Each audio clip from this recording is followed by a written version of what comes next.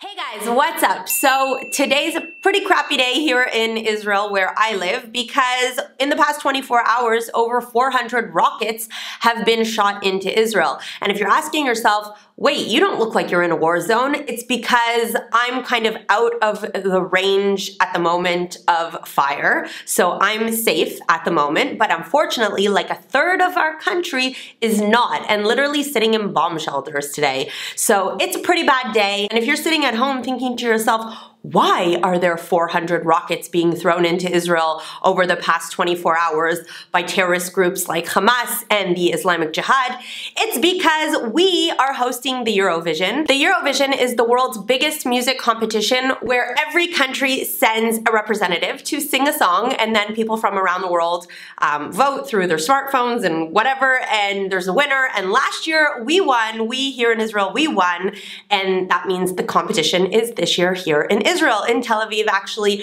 In 2 weeks it's happening, a week and a half. So yeah, in like a week and a half it's happening, and our wonderful, wonderful neighbors don't want this to happen in Israel. They want it to be canceled. Even though this is completely non-political, it's a music competition, just, you know, let us be. They can't let us be, so there are rockets, and I just want all the citizens of Israel to know that my heart is with you, but we will not let them win, and the show must go on. And today, we are going to be trying out the Jaclyn Hill Morphe palette, finally. Oh my God. Like, I'm the only person I think in the world who hasn't tried this yet. So yeah, so my initial thoughts were, oh my God, this is beautiful. It's just like so simple and beautiful, and the inside is just like so simple and beautiful, and I like how she just kind of let the shadows kind of speak for themselves, and I like it. You guys may know, if you follow me, that, and mostly if you follow me in Hebrew, you may know that I haven't really had good experiences with Morphe. I've heard so many great things about Jaclyn's palette, and I really do love Jaclyn. I think she's a really talented makeup artist, and I really like her personality. I think she is super, super real. I think everybody who's ever said anything bad about her just needs to like lay up, you know what I mean? Just let the girl live. She's awesome, and just let her be awesome and just leave her alone. And all I want to say is, like, get out of her private life. Let her have her own life, please. She is a beauty guru on YouTube. Like, you don't need to know the details of her divorce and her bank account. Like, just, you know. Okay, anyways, that has nothing to do with the palette. So as you guys know, my videos tend to be quite long because I do like to talk. So I did my face first. So I have foundation. If you want to know, the foundation I used is the Smashbox longwear one that I've been using for the past like 2 months. On top of it, I have a little bit of the Dior Air Flash foundation. My concealer, which so many people have been asking me about it, is the Too Faced Born This Way concealer. It's also the concealer that was on me in the previous video, and everybody seemed to ask about it. I think it was just about like lighting. Lighting was like a little bit more kind of filtering in my previous video. Here you guys can like really see, and I really like to make my makeup videos kind of as realistic as possible because I don't like to wash out my face, because I like that you guys can see that I have texture. I like that you guys can see that I have like the lines under my eyes, because I want it to be realistic, and I want you to see my videos and be like, oh, I do makeup great. Like, it's not like I suck and on YouTube everybody is amazing. I want you to know that on YouTube we are real people, and our makeup doesn't completely, you know, hide our texture or whatever it is. Just most of the time we're behind a lot of lighting, and that can give the illusion or the impression that we can give ourselves flawless skin and flawless makeup, but that's not necessarily the case. Okay, anyway, see, I told you I like to talk a lot. I'm gonna prime my lids a little bit because I already put the concealer and a little bit of powder also on top, so I'm just gonna put a little bit of primer on top. This is the Tom Ford primer, just to give myself like a nice little tacky base so the eyeshadows have a good place to stick onto. The reason I'm actually filming this video in English is because my previous video about the KKW makeup, a lot of people wrote to me in that saying, you should have done this video in English. So perhaps you guys think that it's a good idea to do this video in English. I don't know. I never know which videos to do in English, which videos to do in Hebrew. All I know is that I want to do both. For a nice fluffy brush, just like a nice fluffy brush, I'm going to use the Sigma E35, And I'm gonna go for like a kind of beautiful, kind of natural, glammy look. I'm not gonna go too crazy with the colors today. I think that if I enjoy this palette, then I will probably continue to use it, and then I'll be able to make up a whole bunch of different kind of colorful looks for you.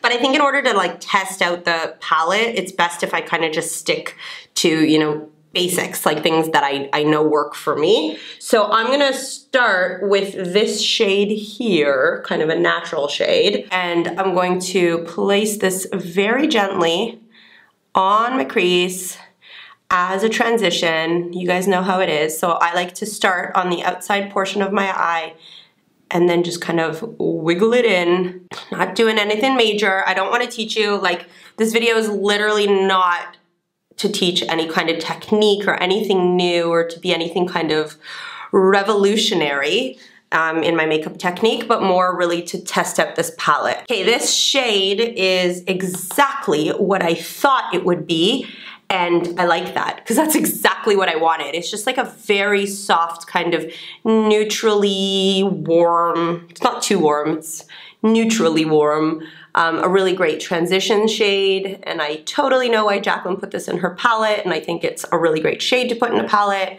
and I think like no palette is complete without a shade like this, because you need that shade to like make everything work. The amount of pigmentation I also think is really great. Like, it's buildable, it's not too pigmented. I don't like transition shades to be too pigmented also, because it's hard to work with them.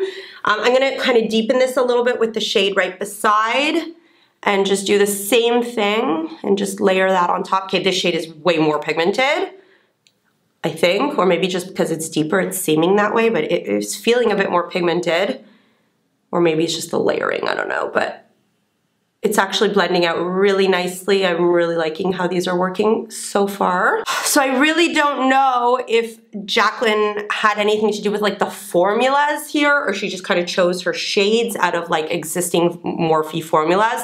But as I said in the past, I haven't really enjoyed Morphe shadows as much as I guess other people on YouTube have, especially the shimmery shades. They've kind of disappointed me in the past. So I'm really hoping I'm gonna like this palette because I wanna give it love. I really do, I wanna give it love. So I'm hoping I will give it love. I really wanted to give the Kim Kardashian stuff love too, but that didn't deserve love. By the way, if you're watching this, a lot of people wrote to me like, oh, it seemed like you didn't really wanna like it, you didn't really, you know, kind of give it a chance or whatever.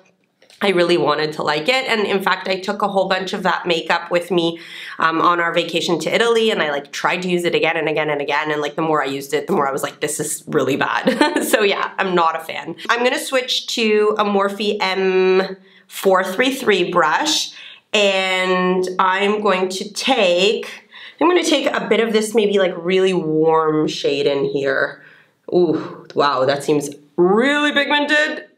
Really pigmented. I'm really hoping I didn't exaggerate because like I said, I don't want to, oh my god, yeah, that's, okay, that is really pigmented. Let's just put a little bit, teeny tiny bit there, and then let's just put a teeny tiny bit here, and then I'm really gonna blend that out. Okay, so you know what I'm loving about this is that it is scary and pigmented and yet so easy to blend. Okay, I'm gonna take my Crease Wiz, just a clean Crease Wiz, and I'm gonna blend out these edges. It's funny because when I created my brushes, I actually didn't create my Crease Wiz to be like the naked brush that you just blend out with, but the more I use my brushes, I end up like, you know how it is, like you use a brush for one thing and then you end up using it for something else and you fall in love and whatever. I fell in love with the Crease Wiz for just clean blending. It's so good. Like, look at that, it was completely clean and it picked up all that excess.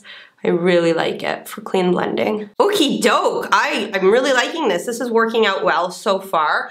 I am going to take a Finally Faux brush, and now we're gonna try out the shimmer, and I'm thinking I'm gonna go in for this like gold shade.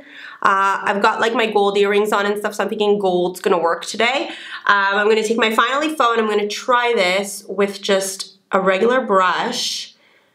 Okay, that is actually really sticking well to the brush. I'm liking that. I'm hoping I'm not gonna have to wet these shades to actually make them work. So let's see if I just kind of pack that on there. Oh, that's good. That's good. Guys, that is so much better in terms of formula than I tried like last week or 2 weeks ago, the Morphe, what's it called? The bronze collection or something like that. And they're all pretty much like bronzy gold shimmery shades, and I don't really like that formulation so much. This is working like way better. It's way more pigmented. I'm assuming Jaclyn like really, it was really important for her to have the best formulation in her palette. So this is good. This is good stuff. I didn't even have to wet the brush. It is, like, as you can see, it is kind of chunking up a little on my eyelid, but my eyelid kind of tends to do that. So it's okay. It's not the smoothest, but unfortunately I'm at that point in my life where slowly but surely shimmery eyeshadows are not as flattering on me as they used to be. Yep, that happens when you're like 30 and stuff, 33. I'm going back in with this brush with no more shadow on it, but I'm just gonna kind of go in a little bit here and add a little bit, because yeah, like that's so pigmented. See, it's still on the brush. I'm gonna deepen the outer portion a little bit with this really chocolatey brown here. It's working. I'm like barely touching. I'm literally barely touching, and it's working. It is. I like how that's mixing with that red underneath. I really like that. I'm gonna go back in with this brush and these initial shades from up here, just kind of mix them and just kind of blend this out even more. So just to add like a hint of that red back into, you know, that crease where I wanted it, I can see it a little bit better on this side. I'm just gonna go in with the Duo Blends It. The Duo Blends It, by the way, it looks different. I've been getting a lot of questions about this. It looks different because they're handmade, so each brush will look a little bit different. So if yours doesn't look exactly like how the one on the website looks, that's okay. Like, as you can see, if you turn it, like, it's not completely symmetrical because that's the way it is when it's handmade. So I'm just gonna take a little bit of that red on this brush, and I really like this brush if you just kind of want a hint of color, because it's really great for just applying just a bit. You see how that just kind of warmed up that area here? Just picks up just a bit of that color, just to warm it up again. And then go back in with my Crease Wiz and blend that out. Okay, so I am getting quite a bit of fallout here. Again, nothing I can't live with. Like, I can live with this, it's fine. I'm not so mad, but it's just important to note that there is that fallout, okay? Just so you do know. So don't say I didn't say so. It's not too bad though. Fallout's not such a bad thing, you know what I mean? I think I've said this before. I don't really judge an eyeshadow based on how much fallout it has, because the more pigmented an eyeshadow, the more likely it is gonna have fallout, you know what I mean? So I prefer my eyeshadow to be nice and pigmented and blendable as opposed to no fallout, you know what I mean? I'm gonna just take this brush and just like swoop this under here to give myself a nice little shade, a little shadow. I'm actually super surprised at how well the brushes are holding the pigment without like taking more shadow, you know what I mean? So that's a good sign about level of pigment. These are good. Like, look, I'm not even like looking like what I'm doing. I'm just gonna do it and then it's working. What else should I do? I feel like I need to kind of go over this though to like smooth that out maybe a little bit. Okay, so yeah, I'm just gonna smooth that. As opposed to like packing it on, I'm like smoothing it, you know what I mean? With the Finally Faux still. This is really nice. I feel like I'm missing a little bit of a pop. So I'm gonna take my Glitter Please, and I'm just gonna take a little bit of this shade here. It's just like a champagne shimmery. And I'm just gonna kind of put that in the middle part of my eye, just to give this a little bit more dimension and a little bit more pop. You see how that adds just a bit, you know, that just gives it a little bit more dimension. But again, the more I layer, I'm getting that texture on my eyelid. So I'm just going to kind of brush this over again. I want to try out this black shade because black shades are really hard to do. So I'm going to take my Perfect Angle. I'm going to take this black And I'm gonna see if there's some fallout. It looks like it's not too bad.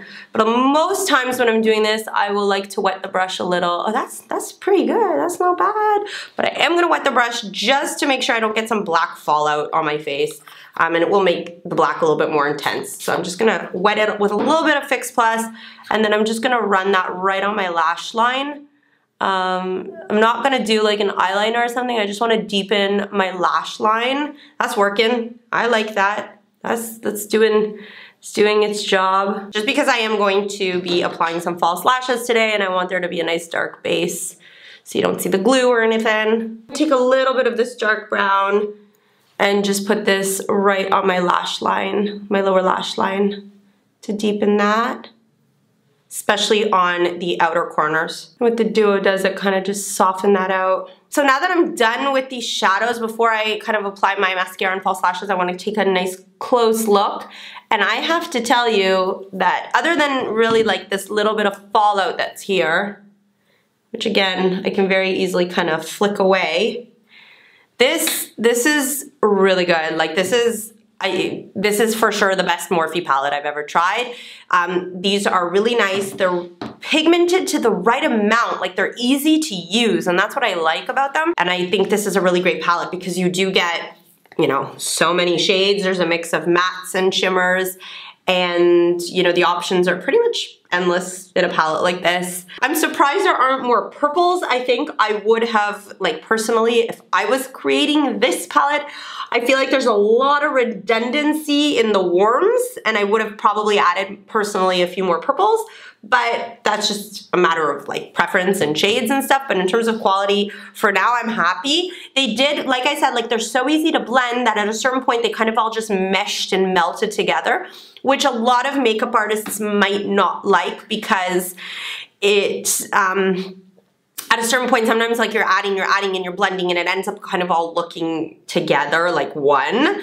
But I think that for home use and like a non-professional use, this is perfect. This is like actually the perfect formula because you kind of can't really mess it up. Like it looks really good, you know what I mean? So I'm going to apply the Smashbox Superfan Fanned Out Mascara. I'm gonna try out a new eyelash glue that I've never tried. So yeah, do you see how I do have here? So yeah, so those golds did fall into this area. So you can see that it's kind of given me like that darkness. It's funny because I almost like it because it looks like I was almost like burnt in the sun a little, but it's not supposed to happen. So yeah, there is like fly away and fallout, and you know, the shadows do kind of escape from the area. So I would say, like always, if you want to avoid that, just do your eyes first and then your face and you'll be good. So yeah, individual lashes, hello. Getting fancy today, not like I'm going anywhere. These are the Ardell medium lashes, Flare medium lashes. And this lash glue is so liquidy, oh my god. So I'm gonna go put on these lashes and I will be right back. Okay, so I'm back and the glue is still kind of drying, but in the meantime, I thought I would finish this off with some lips. I'm going to use the MAC Powder Kiss lipstick today. I kind of have like a love-hate relationship with these lipsticks because I love the way they feel on your lips when they go on. I love the way they look and they wear really well, but after certain, you know, after like 3 hours or 4 hours, they really start to dry on the lips and their smell is really good. So anyways, I'm debating between like this and this. This is like a bit too pink, I think. And then this is, I think I'm gonna go with this one, even though I never do something this nude. Influentially It. So let's put this on. I do have a little bit of foundation still on my lips, but whatever. I just love the way these feel when you put them on. They're so creamy. I'm gonna put a teeny bit of the Milani gloss on top. I'm loving this. It's called Keep It Full, whatever, I don't know, something gloss. 01 Champagne. I'm just gonna put a little bit on the lips.